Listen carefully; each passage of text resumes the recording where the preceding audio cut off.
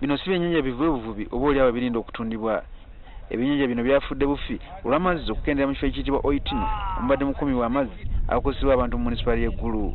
Kati abakulu baagala b'amagye ga UPDF n'abasirikale b'amakomera babayambeko mu kuggyayo ebyennyanja bino. Bino byonna bivudde ku mbeera ya budde eviiriddeko ddaamu y'amazzi eno okukalira.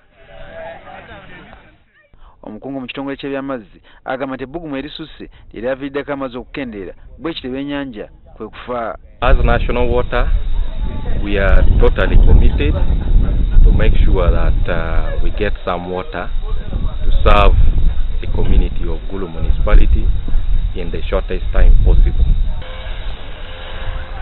Embere ne kusiza n'ebinyonyi naddala ebyettanyira ennyo amazzi nga kati biri mu kiyongobero. Bwe twogera nga amazzi gafuuse otuze mu kibuga Gulu era nga mu bitundu nga Kasubi quarters awali amazzi abantu basula mu nnyiriri okusobola okugafuna. Embeera eno wabula efuuse ya bulabe eri abakyala nga n'abamu kigambibwa nti batandise okukwatibwa amatumbi budde. About 5 men, I don't know where they came from. They come with the intention of doing a rape. So they call a certain lady who is called by the name Lanyero. They tried to rob him on my left hand side.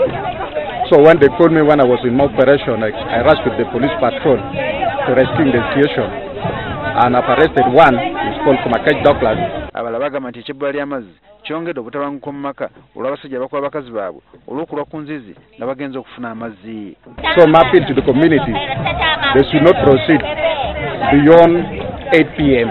Abakulu mu kitundu kino bagamba nti enkyukakyuka mu mbeera y'obudde yereese ensulo z'amazzi okutandika okukalira. So really, I urge people, let us try to really preserve our environment as much as possible. Abakulembeze mu kitundu kino wabula bagamba nti aba National Water tebakola kimala kubunyisa amazzi mu bitundu by'ekibuga Gulu ekireesewo embeera y'obunkenke. The water crisis in Gulu can be managed.